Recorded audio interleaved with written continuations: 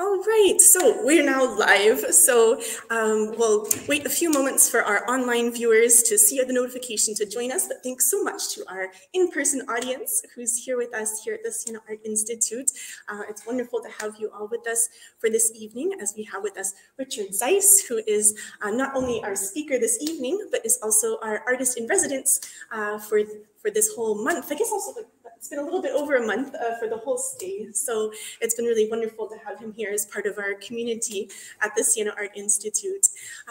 So just a very brief introduction in terms of this talk is part of an ongoing series of talks that we have with our resident artists who are, again, here to pursue their own independent artistic projects, but also to be in contact with our community, with our students. So it's really been a pleasure to have Richard sitting in on some of our critiques of student projects, joining us on some museum visits. So it's really been a wonderful way for us to get to know him, for him to get to know us, and to get to know the resources of our city as well.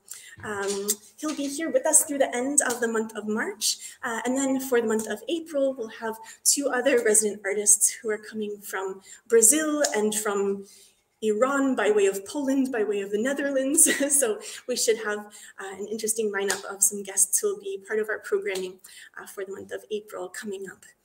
But just a few notes about our guest this evening, Richard Zeiss. So he was born in Vienna, Austria, but currently lives in London, England. And he holds an MA in Fine Arts from CSM in London and a Master's in Philosophy in Painting from the Royal College of Art in London. But his practice is also informed by his earlier career in banking and having a Master's in Science and Finance from Vienna University, as well as an MBA from IESC in Barcelona. So he's a very multifaceted person. So his own work he has shown internationally in solo shows such as at the Georg Kargl Fine Arts in Vienna, the Gallery Asbæk in Copenhagen, the Wang Culture Highland in Shenzhen, and many other group exhibitions as well. So that's a very brief introduction, but of course we're here to hear from the guy himself. So let me mute my microphone so then we can turn the microphone over to Richard here. So, Excellent, thank you.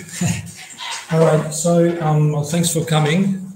I'm going to do this in English, obviously, because I want to say things. It's always tricky with these events because you never know how far back you want to take your audience. So I decided I think I'm going to show like 2 or 3 works or projects from way back, and then most of the rest will be sort of more recent. Although as you age, more recent becomes relative. So I'm going to start, and it's that's as focused as it gets. So I'm sorry if you can't read this. So this is the work I want to start with. It's really part of a series, and I'm starting off with this because it's sort of the first one of a long line of works to date that I've worked on with egg tempera, which is also, I could tell maybe at the end if there is time, which is it's one of the reasons why I'm actually here. But let me start with this. So around 2006, I started. I tried to do a painting on the basis of a photo that I'd taken in a small town in Norway called Vardø. Somehow the printer that I was trying to use to print off the photo and then paint from it wasn't having it. Kept elongating the picture, and at some point I gave up and said, you know what, I'll give you some authority and I'll just paint whatever you print. And it was one of those elongated things. I decided that's what I'll do, and that then sort of painted me into a situation really where I looked at this and said, well, this looks like somebody's going past a building at high speed. So I started to, this kind of triggered an interest in the notion of speed, the physical phenomenon, not the substance. And I was sort of when you think about speed, there's one philosopher that you'd be interested in, and that's a French guy called Paul Virilio. He's a philosopher and an architect, and he writes a lot about speed and internet and sort of immediate access through screens, and also about war and intelligent missiles and similar things, about how war is being fought not in person anymore, although nowadays, well, I don't know. Anyway, so that took me to the next series called "Good Evening, This is CNN." Maybe I'll show you this one. At the time, I was sort of reading about Virilio's take on intelligent weapon systems and war. Reminded me of the Second Gulf War, and at that time, you would basically see live footage of so-called intelligent missiles hitting targets in the Middle East, and that kind of that was a mental image that stuck with me. So that's basically what this entire series is based on. I only ever try to put like 2 to 3 of the works onto each page. I don't want to sort of give you the whole shebang of works for the series. All of this is still egg tempera. At some point, I moved on from Virilio, and I would say my practice got a bit more, I want to say random, I suppose. It's sort of certain series, I would always work in series, got triggered by by external factors, by something. I would see something, I would find something interesting, and I would run with it. And a good example would be the work I did during a residency in Shenzhen in China in 2012, I want to say. And so one of the works there is actually the entire series, let me put it this way, the entire series is based on one work by a Chinese artist by the name of Wang Jing. The work is called The Forgotten Garden. And I came across the picture in a magazine on Asian art, and I found it fascinating. And I said, I'm here, I'll do this. And then I did 19 almost identical paintings, and they just differ in the degree to which they're sort of exposed. Well, I was painting them, but you get the idea. Sort of some are lighter, some are darker, and I then created an animation based on that, and I'm going to try to show it to you. It's called Pulse. And hang on, there we go. So that's 19, obviously repeatedly. And this is a 60 seconds loop. I'm going to not show you all the 60 seconds, you get the idea.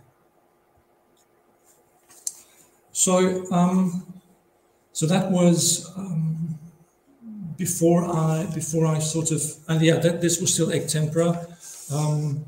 I remember that gave me quite a bit of challenge because the climate in the southern parts of China, especially in summer, is very humid and hot, and so my paintings would constantly go off basically and mold. So that was there's a reason why egg tempera is not overly popular in that part. At that time, I realized, okay, I'm lacking a bit of academic undercarriage here, and I decided to try to do. Well, at the time, I tried to do a PhD really, but then I turned into an MPhil, which is like half a PhD because time and money. And I went through that phase that I suppose every painter goes through it to some degree, the painting about painting phase. And towards the end of the MPhil project, something I would say highly fruitful emerged that is with me sort of to this day in terms of its ramifications.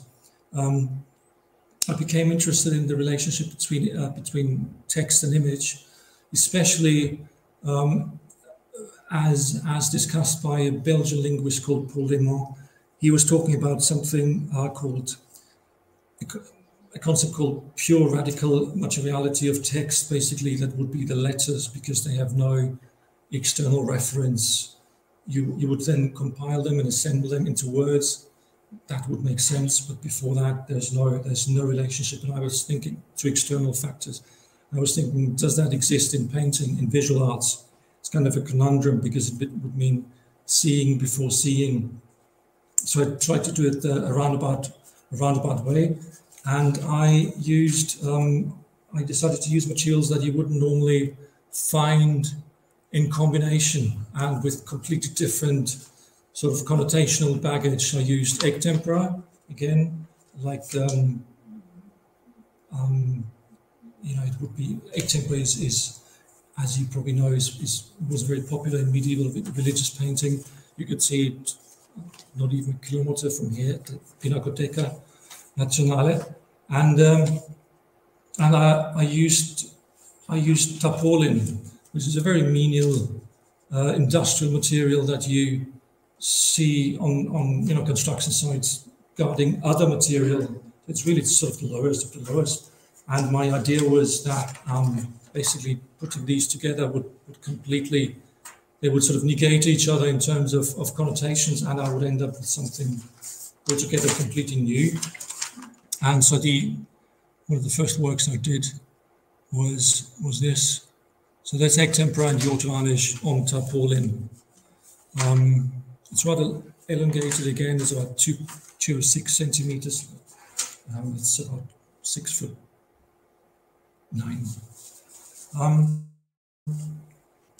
I took that idea of egg tempera on tarpaulin through a lot of iterations, all the way to immersive installations. That is inside my studio, and it pretty much is exactly my studio. That is again egg tempera on tarpaulin. I call it the amber room, like the room that was stolen from St. Petersburg and never re-emerged, because that's what it looked like. The idea was to sort of create something with somewhat fake materials. I think it was at a time when fake news was in the news a lot, as a term. So I had this idea of creating something fake. So at the time, my approach was generally widening in terms of mediums and in terms of conceptual approach. So I'm going to show you a bit of a curveball here. This is not even on my website. So this is how intimate we are already. Okay, so this is not bad. So this is, I actually have to read this off because this was the first work where sort of a clearly phenomenological angle came into play. It's always bad when your practice is about something that you have problems pronouncing. It was basically, I started off with sellotape. I said I'm going to do really long, really landscapey paintings on sellotape. I did two of them. I'm going to read this now. I initially glued 2 3-meter strips of egg tempera on sellotape together and fed them through a 16mm projector, which yielded about 20 seconds of film, that is painting that has a spatial and temporal dimension. This image is the printout of a digital photo that I took of a video still that had resulted from the strip getting stuck in the projector. So basically, what interested me in this work is what the work really is, because so this is a photo. I made an edition of 5, a printout, but really the work could have been anything. It's it went from sort of a slightly flawed video attempt from a painting to a slightly flawed video attempt to an accident to photos. I thought, well, maybe I should take it into performance, although I wouldn't quite know how. But so this is something I found, to this day, I found really interesting, where work comes up in a wide conceptual field that's like sort of like a mangrove, where you've got the roots of the trees being interconnected underneath the surface, and you never know where they come up. So the I call this a curveball. I think I have to do another curveball. Although at some point I probably realized that my curveballs really turn into my practice. It's sort of, as I said, it's sort of widened out, and I've also become less concerned with, how shall I say, with what people think, what the red thread might be from my practice, because I really see it as a big mosaic, and there's sort of stones further out and stones further inside the picture, and big picture will probably just, God knows, So I'll show you the next one as an example of sort of a slightly whimsical approach to how I come up with ideas, maybe. So one morning, and this is what this handout is about. It's a text. Don't read it now, although you can if you can. It's one morning. I woke up and I wanted to exercise, and I was lazy, and I thought, let me sort of soothe my conscience and find confirmation that it's okay to spread your exercise over through the day rather than do it for 1 hour in the morning. So I think I was going to search, is it better to exercise once or throughout the day or something along the lines? And this is what came up as predictive text. Is it better to? So the predictive text was, is it better to speak or die? Is it better to rent or buy? Is it better to be single? Is it better to have a water meter? Is it better to have 2 dogs? So that I found really interesting. It reminded me of, you probably know Foucault's The Order of Things, and there is a preface in the book where he writes about a text by Borges, where that guy in turn writes about an artificial language that an Englishman tried to create, and basically what comes up in this text is something called the Celestial Emporium of Benevolent Knowledge in a Chinese text. And this is probably one of the most fascinating ways of categorizing animals that I've ever seen. So this is how they categorized animals. 1, those that belong to the emperor. 2, embalmed ones. 3, those that are trained. 4, suckling pigs. 5, mermaids. 6, fabulous ones. 7, stray dogs. 8, those that are included in this classification. 9, those that tremble as if they were mad. 10, innumerable ones. 11, those drawn with a very fine camel hairbrush.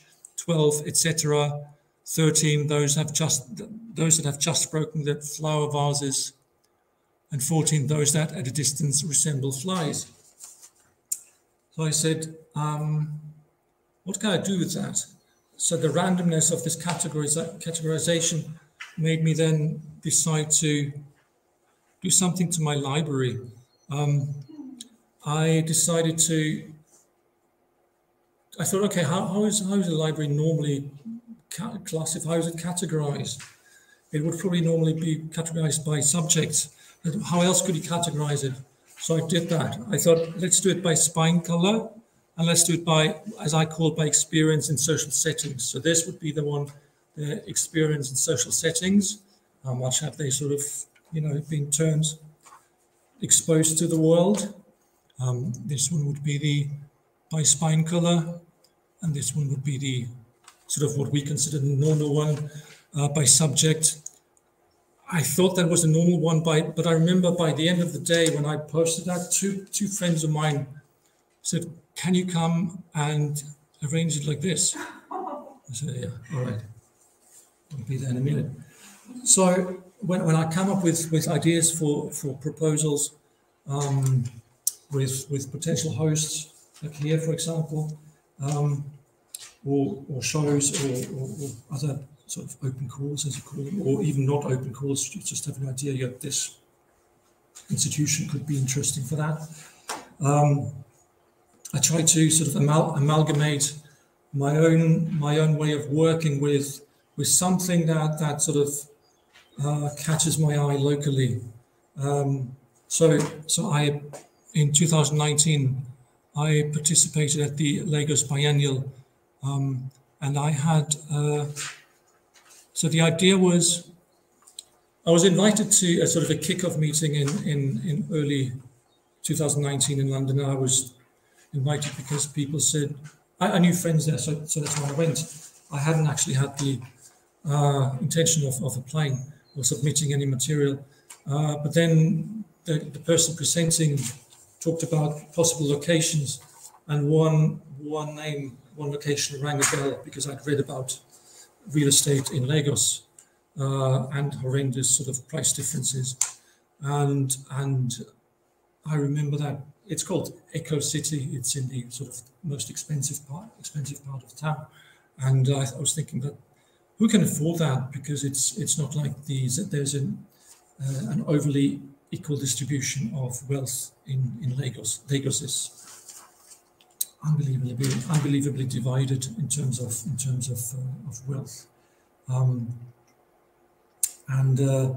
so I said, I'm going to try to come up with something very simple, but sort of also visually, how would you call it, attracting in a most literal sense, sort of attracting. It sort of pulls you in because there is something to it that you want to see. So these are 40 pieces of again, egg tempera tarpaulin, based on the average house prices in the different areas of Lagos. So the biggest one would not surprisingly be Echo, and the smallest one is something I did. So there's 40 districts in there, and the 41st one is something that I calculated on my own. Especially when there's something called the living wage, which is slightly higher than the minimum wage. So living wage is supposed to allow you to actually live and participate in social life. So if you take the yield and rent, or the yield of rent and the rent, then you can calculate the house price bottom up. And the tiny little thing you might be able to, okay, here. So this here, this is the house price based on the living wage model, and the one around it is Echo City. So you get an idea of what I was talking about there. So yeah, and when I was in Lagos, I did some 16mm. I shot some 16mm footage on a really old Bolex camera, and I've since then started doing lots of films as well. And I'm going to show you two now because they're short.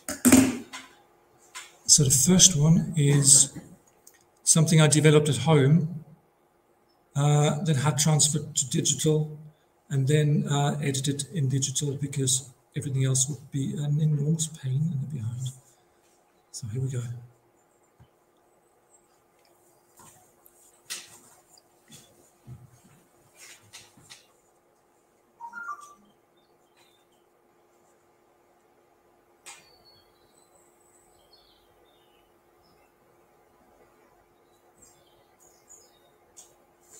It's traces of the Independence House in Lagos.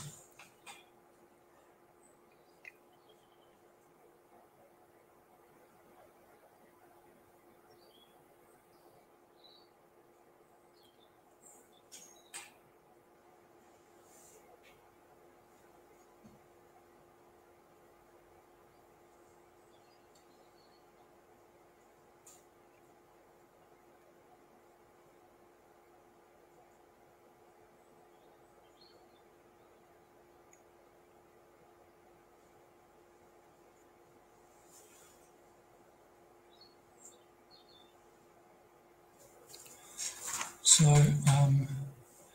yeah, as I said, I developed it at home, and it shows. Oh, it is? If you go to the next. Something we've seen already. Okay, so so I'm going to show you one more video because as I said, I've become quite interested in the materiality of film. It kind of chimes with my interest in egg tempera. It also dates back to, you know, a long time ago, and it really makes you feel the material when you have to work with it, because there's so much that can go wrong, and it goes wrong not like a digital project that is literally binary, so it works or it didn't work. It goes wrong slightly. So the interesting part is to salvage it, because it usually doesn't, unless you really know what you're doing. It usually doesn't come out the way you expected it. So let me show you this.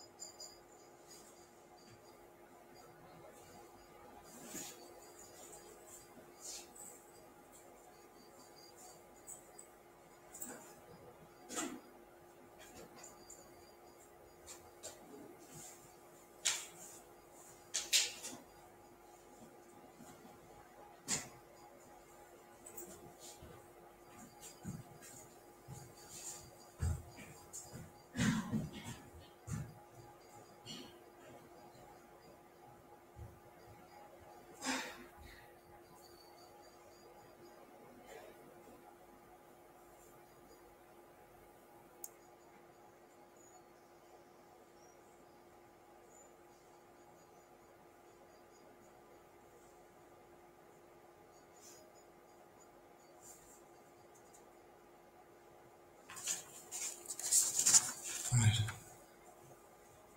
So, oh, okay.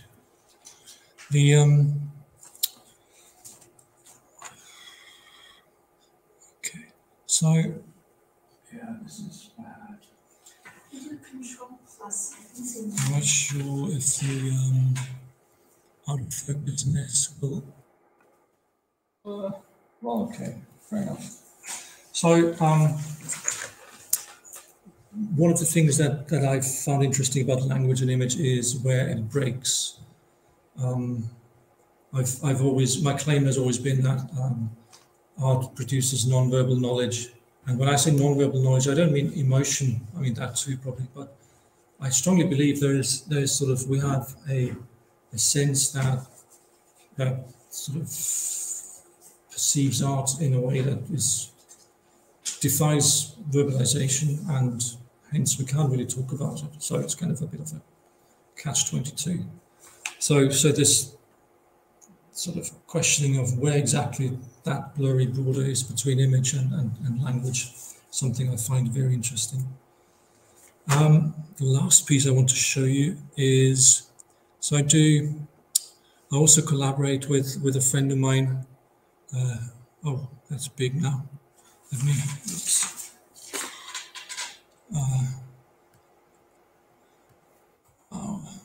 Okay.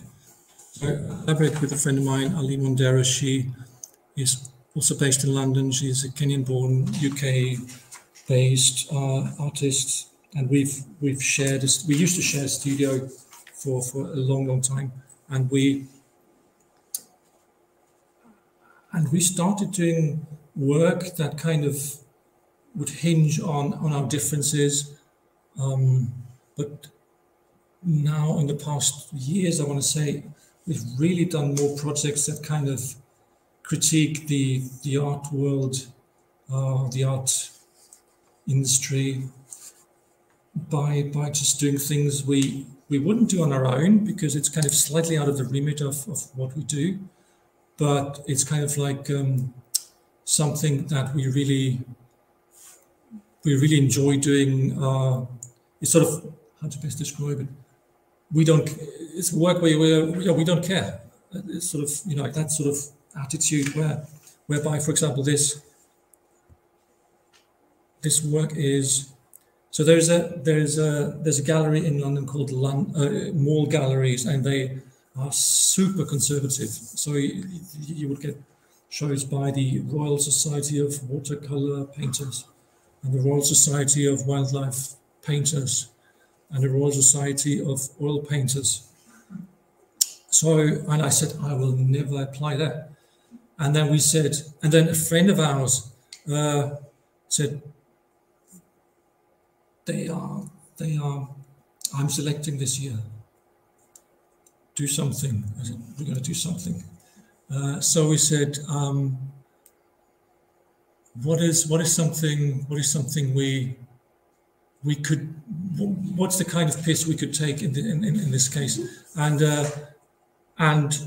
so in Austria, I suppose in Central Europe, but generally in Austria specifically, one of those icons that you see in traditional oil painting is the deer.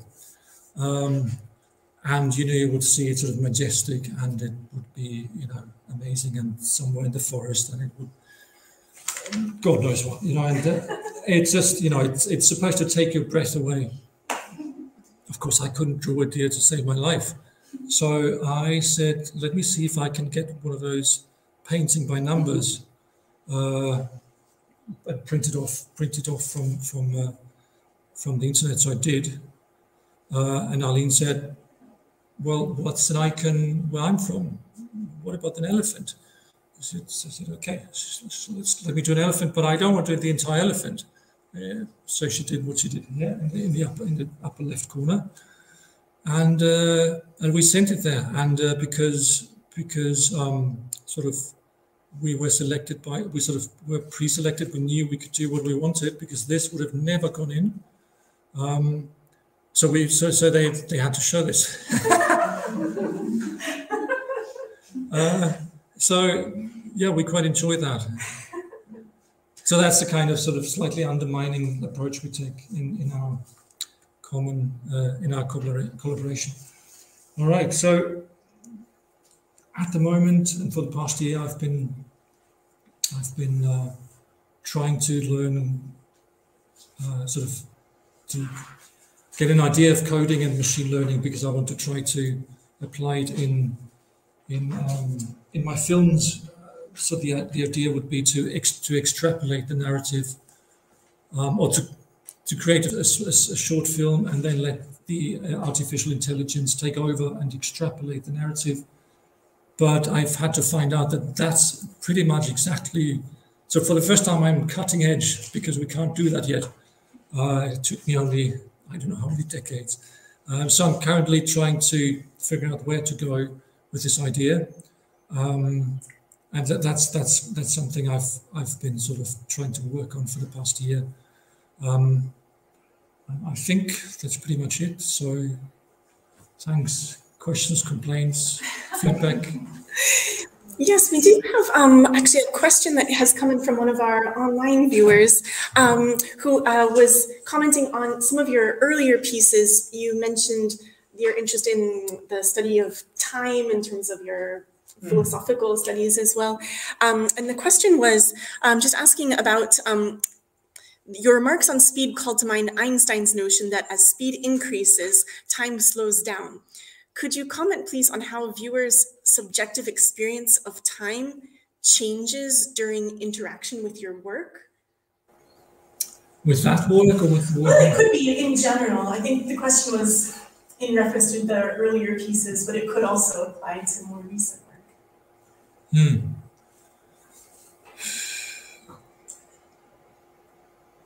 I find that hard to respond to be honest. I would say that the relativity that Einstein postulates certainly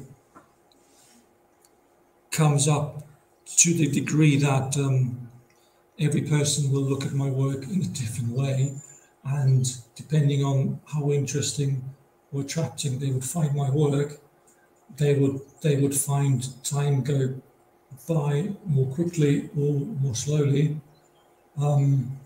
That's to that degree I can speak to relativity of time with regard to my work.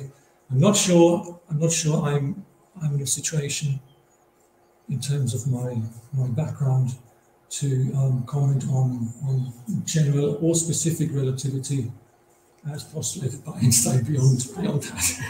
But certainly with some of your time-based, such as the video projects are, just the medium itself is time-based. But it seems like some of your 2D work, of course, is also time-based in terms of the concept. The interesting thing was, I remember I was talking about egg tempera, and speed, and they two are somewhat conceptually diametrically opposed because of egg tempera being such an old medium, such a pre-modernist medium, and speed being a notion that really has only come up with the Industrial Revolution properly, and then maybe in art with the Italian futurists in the beginning of the 20th century. So there is that. With regard to the 16mm film. It's really, I think the difference with analog film and time, they kind of don't really link up fully. Again, on a conceptual basis, seeing that 16mm analog film is really sort of not a repetition, sort of just.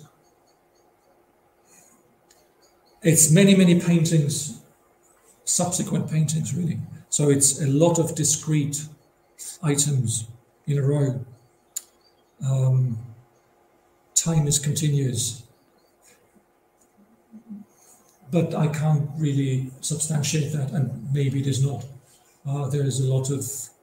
I'm very interested in ideas like general relativity and quantum physics.